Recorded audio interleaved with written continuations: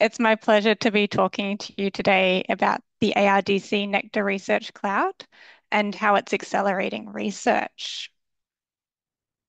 I want to start also by acknowledging, for me, the Wurundjeri and Bunurong people, who are the traditional owners of the land on which I'm currently working, and extending my respects to their elders, past, present, and emerging.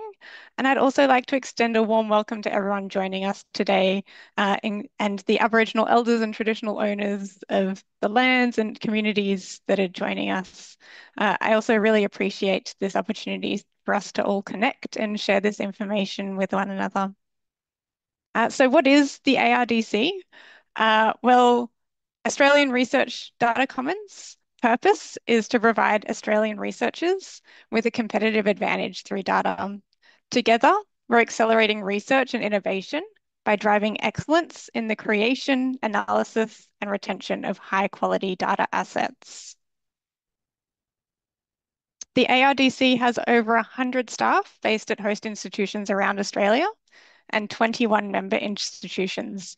Some of those logos you might be very familiar with. Uh, and the ARDC was established under and is supported by the Australian Government's National Collaborative Research Infrastructure Strategy, or as we like to call it, NCRIS for short. You can see some other NCRIS capabilities and supporting capabilities you might also be familiar with on this slide. All of these providing national research infrastructure for Australian researchers and supporting our researchers. Now, as a national research infrastructure, the ARDC is creating research environments that accelerate the translation of research into real benefits for society. Our services are developed for researchers and delivered through infrastructure providers. In this presentation, I'll be focusing on the ARDC Nectar Research Cloud, but I highlight some of the other services we provide here and encourage you to explore those as well. The ARDC Nectar Research Cloud is a freely available national research cloud for eligible Australian and New Zealand researchers and research infrastructure providers.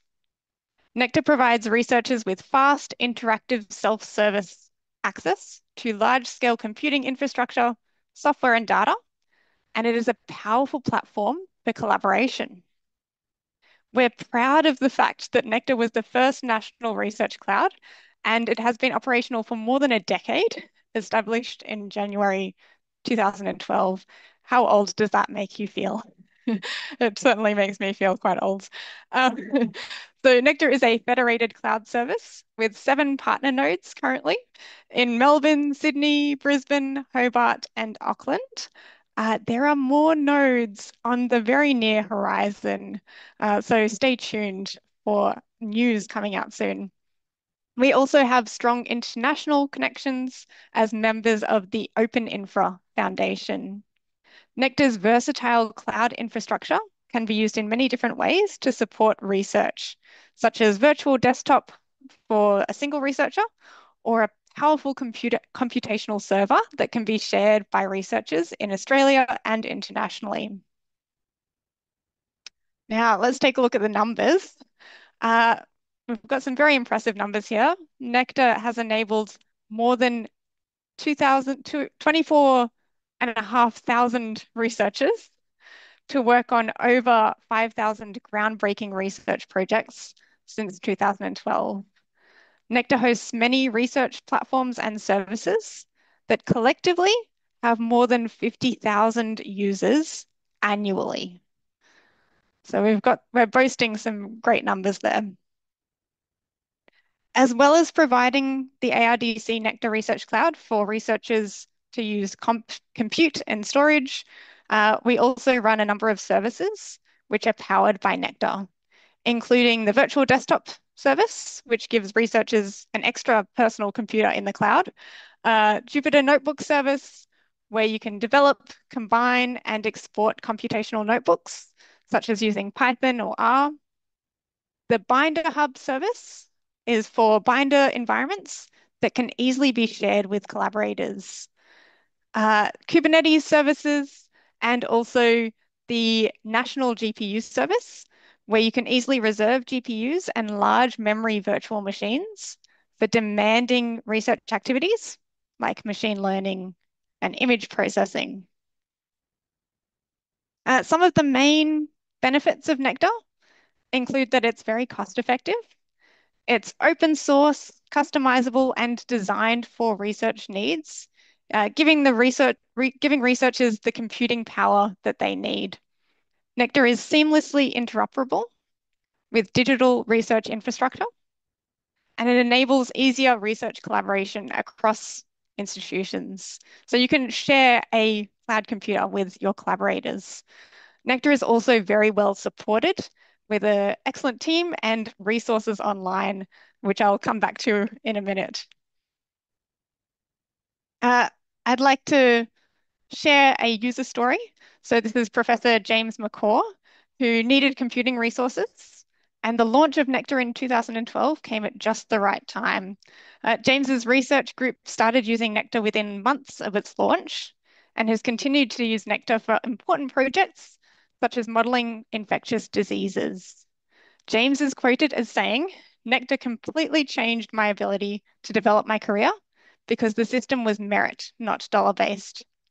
A lot of my work is absolutely contingent on this resource or equivalent resources continuing to exist. That it has been so stable and reliable over the last decade has been very important."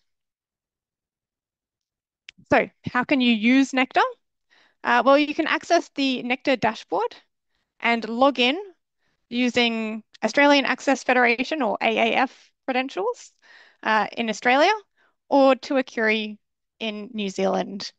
Uh, your Nectar account is automatically set up, and on your first login, everyone gets allocated a free project trial, which gives you access to up to 2 virtual CPUs that expire in 6 months. This will give you the opportunity to try it out, and we encourage you to access the online support, resources, and tutorials. After testing it, you can submit a form on the dashboard to request an allocation of resources for your research project. Allocation requests are approved by a Nectar allocation committee member, and then you can use the cloud to host cool research services and do your amazing research. As I've mentioned, we have comprehensive support available, including in our support center, including answers to common questions and detailed support articles in a searchable knowledge base. Nectar also offers many tutorials on how to use the platform, which are self-paced. We have free live training workshops and live chat support that is available from 7 a.m. to 6 p.m. Australian Eastern Standard Time, or you can also lodge a help desk ticket. Now, I've actually prepared some information that you can use to share with your researchers um, and researchers in your community. So you can copy and paste this text, and I encourage you to share this on relevant websites such as LibGuides or mailing lists and newsletters. I've also included an HTML copy of the text. If you do decide to share this, I also ask that you please complete out the short survey included so that we know where this information is being shared. I'll give you a quick preview of what that looks like.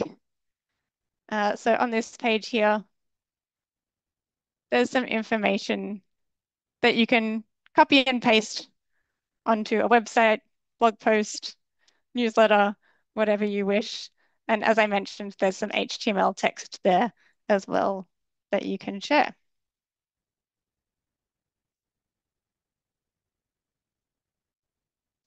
Now, I've got some exciting news. You are invited to International Data Week in 2025 next year. So changing topics slightly, this is a global event, and I think of it as the Olympics, but for data, because it only happens every few years, and we're very proud to be hosting it in Brisbane, Australia. So I encourage you to come along. Uh, the event will bring together researchers, data professionals, policymakers, and more to celebrate and advance the role of data in science and society. I'll share that link as well in the chat. Thank you very much for listening to my presentation. You can connect with us by visiting us online. I also encourage you to subscribe to our newsletter to keep up to date with the latest digital research news, events, resources, and career opportunities. You can also connect with us on social media, email us, and seek our advice on national digital research and data questions.